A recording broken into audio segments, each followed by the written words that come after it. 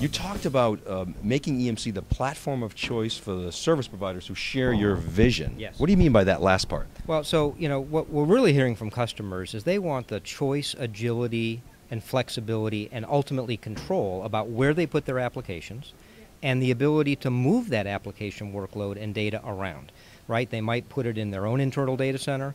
They might find a service provider that offers better value or a piece of functionality that they like, but then maybe they want to move it to a different one. So it's this whole notion of portability as part of that flexibility, control, and choice.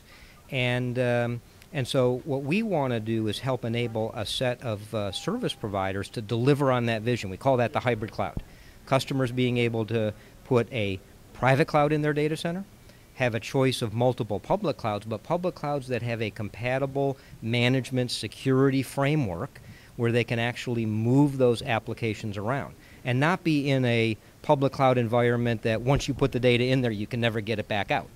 And so that's really what customers want. The Roach Motel scenario is Paul. The Hotel California. Sorry, Roach Motel is my term, not yours. But so now Joe Tucci said this morning the #1 question he gets is, how come your storage isn't as cheap as Amazon's? And I thought he had an interesting answer, and I would like to get your take on that. Why is that? Well, so the bottom line is, most of our customers' IT shops today have just grown too complex. Too many different architectures, too many different types of technologies trying to be all integrated. You look at some of these newer service providers and especially some of the public cloud, like Amazon, they have just based it on one architecture. It's x86, it's very simple, but also the service levels you get out of somebody like an Amazon is, well, it'll be this and I'll do my best. So to be fair, part of the complexity that our customers have in their IT shops is because they've worked for years and years, in some cases decades, to get to 5 nines availability and reliability and data integrity, and these systems are robust and they don't go down. Well, this is a new world now. So the fact is that service levels are different, the technology is much more standardized and common, and so what we need to do is help our customers get to that end result. But if they find some compatible service providers that are able to do it better, faster, cheaper, then we'll help them get there too.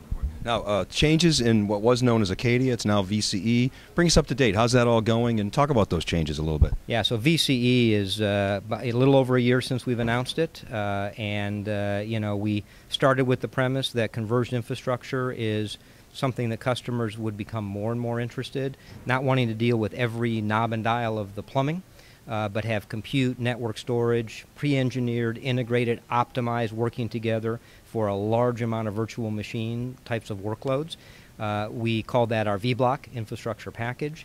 We thought in the early days that customers would want to have a whole bunch of services around it. Fact of the matter is, a year later, customers are just buying the vBlocks by themselves, either integrating themselves or using either EMC services or Cisco services or mostly partner services to deliver that capability. The demand has just exploded.